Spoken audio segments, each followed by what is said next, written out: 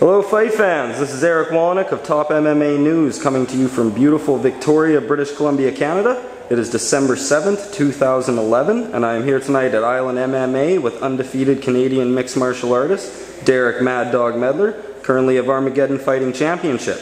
Now it has been 32 days since AFC 7 Breakout went down at Bear Mountain Arena, where you improved to 7-0 as a professional with an impressive submission victory over Brian Grimshaw. Now Derek, you've been training like an animal in here tonight, looking very impressive. Now how are you feeling, and have you been able to take any time off since your last bout? Oh yeah, I've been feeling pretty good. I took, had my last bout a little while back. I think it was roughly a month ago or so.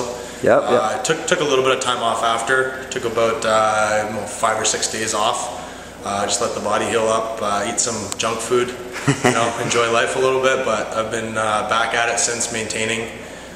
Just waiting to hear word on another fight. I don't have anything booked yet, but just staying in shape and looking to fight again soon. Right on, that's good to hear, good to hear.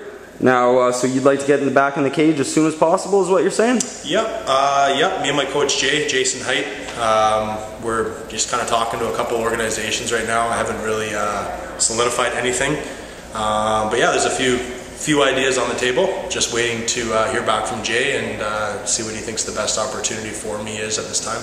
Awesome. Well, Jason Height sure knows this business well. He's a great guy to be working with. Now, as the sport does continue to grow, there are more and more events happening here in Canada. Now, with your outstanding undefeated record, are you always ready for that call from Mr. Joe Silva? Absolutely. That's the goal. That's what I'm gunning for. Everything into this point, I just have one goal. It's to make it to the UFC. I'm not really looking for any other organizations as an end goal other than the UFC. So that's what I'm here to do. Well, that's the goal of a true champion. That's good to hear. Now, you've always been known as a tireless worker here in the gym. Now, is there anything different in your training that you've added as of late? Any new partners, any new methods, anything you'd like to share with your fans? I got a couple extra training partners that for this next fight, I'm gonna be looking to work more with. I've been working with, Caleb Starnes. He's been helping me out a lot. He's obviously, a UFC vet, Brazilian Jiu-Jitsu black belt. Nick Hinchcliffe, 18-8, from Nanaimo. I've been working with him. I want to work more with him as well. There's a couple guys over at Zuma that I wouldn't mind training with a little bit more often as well, like Ryan James. I've been, my last camp I got a chance to roll with him once, but I'd like to do more of that. So there's some tough local guys on the island that I'm looking to work more with for sure. Oh, you bet. There's definitely some tough boys out here in British Columbia. Now, I have a question for you regarding 2012. In 2010, you were able to get 3 victories. All by stoppage, as well as in 2011, 3 more victories, all by stoppage. So what can your fans be prepared for in 2012? I'm not one to start making like huge predictions on what's going to happen here and there. I take it one fight at a time. I don't, I have no illusions as to how unforgiving this sport can be. One slip up and then you got to win 4 more to get a shot again, right? So I take it one fight at a time.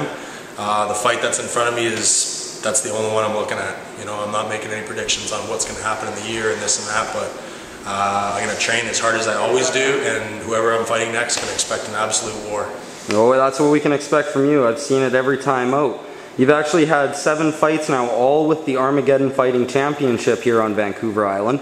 Now, what can you tell us about being a fighter on the Armageddon roster? What's it like? It's pretty sweet, actually. I mean, I know a lot of fighters, they don't like to fight in front of their hometown crowd. They find the nerves just too much to handle, but all the fights I've ever had, all the tough mans I've ever had, all the tournaments I've ever done have been on the island pretty much in front of all my hometown fans, so I'm used to it. I get a lot of support out here, and it motivates you for the fight. You hear your fans cheering for you, you can't help but win, right? Hell yeah. Now, you've already said that you're willing to just get back in the cage and get fighting. You'd like to make it to the UFC. Is there anybody in particular you would like to face next? Anyone you'd like to challenge, or are you happy with whoever the matchmakers bring your way? As long as the fight will do something for my career, if I take the fight. If it's a fight with a top 10 Canadian welterweight, I'm all over it. As long as it's not with a fight with a fighter that, win or lose, it doesn't really do much for my career. So I'm looking for tough fights. I'm looking for guys that if I beat, it'll catapult me above them.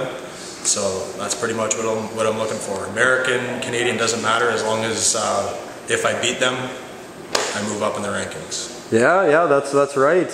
You know, that's pretty much all that should be lined up for you. Everyone you fought, you finished by the second round. Your longest fight went 3 minutes and 30 seconds into the second round.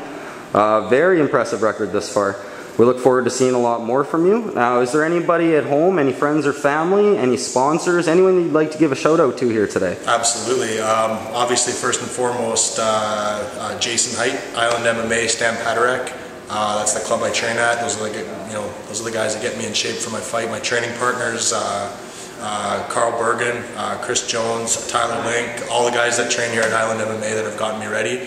And of course all my sponsors, Popeyes, Synergy, Health Management, Suits You, yeah, just all my sponsors, Island MMA, Bone Thrower. Bone Thrower is my new clothing sponsor, so thank them as well. Oh yes, I saw you wearing that walkout shirt at your last fight. Very good, very good. Absolutely. All right, well Derek, thank you very much for your time today here with me at Island MMA. Thank you for catching up with TopMMAnews.com, and we'll look forward to catching up to you again. Thank you. Thanks Take care. for your time. Appreciate it.